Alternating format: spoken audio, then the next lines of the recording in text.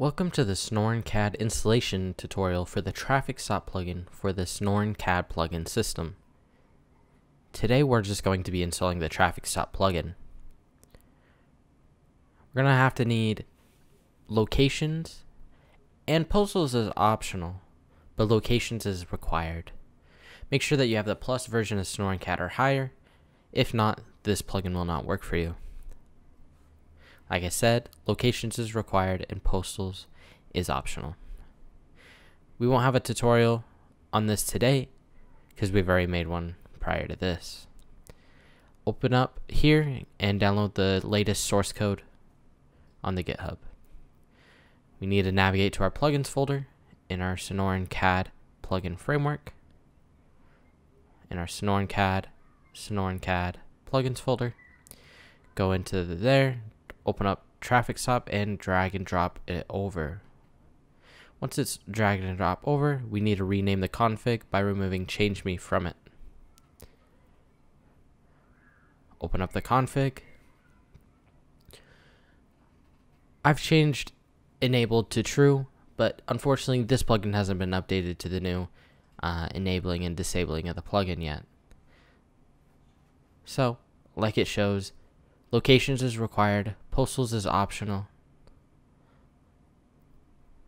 Below that are other configuration options. Origin, I would say keep it at 2. Status, I would keep it at 1. To the right of it, it shows what number corresponds to what, just in case you do want to change it.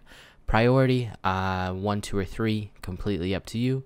Title, that's the name of the call. By default, it's Traffic Stop. I would suggest keeping at that unless you want to change that. Code, depending on what 10 code or 11 code or whatever code you use in your community for a Traffic Stop, I would suggest switching it to that just so everyone is on the same page. I'm going to keep it on 1011 Traffic Stop just because that's what I prefer, especially for this tutorial. Make sure that we uncomment line 24 if you're running on this version of the plugin. If not, enabling it above will just do the trick. Remember, uncommenting is just removing the 2 dashes in front of it. Now we can close out and go back to the documentation. As you can see, there's configuration options that explain everything for what they are. Like I said earlier, I've already gone over these, so I'm not going to go over them again. The Traffic Stop plugin ships with ACE permission checks. This means you'll need to give everyone the command.ts ACE permission if you would want them to use it. We're going to go into the Sonoran CAD and double check that I have my API ID set because you need that in order for the call to be created and you to be attached. Let's go to our server.cfg. That way we can add the ACE permission for everyone to use the command.ts. Again, look up ACE permissions on 5M forums if you're unsure on how to do ACE permissions. As you can see, I did ACE add underscore ACE space group.everyone space command.ts in order to enable it. As you can see, I'm putting in my identifier real quick just so I can allow myself to do it.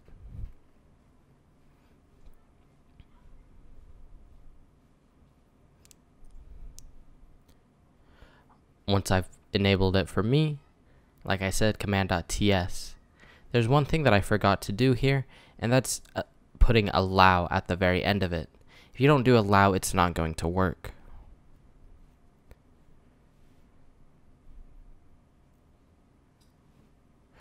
Once we've done that, we can now hop in game. Everything is configured, so we'll see you there.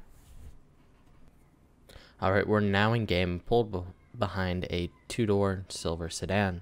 So we're now going to need to do /ts space whatever the vehicle description is. Do note if you are using Wraith plugin with this as well, with the radar, it will also put in the plate for you in the call. But we do not have that installed today. Alright, it's sent the Traffic Stop to the CAD, and let's now check the CAD to make sure it's in there. Alright, as you can see, the call is now in the CAD. under the correct postal 5008, has my unit number, has the code, has the title, has the traffic stop description with the description of the vehicle that I did put, has the address, same priority that I listed, call status is the same, same with call origin. If I click self dispatch, I can put a note if I want with the actual plate that it is. And thank you for choosing Sonoran Software Systems.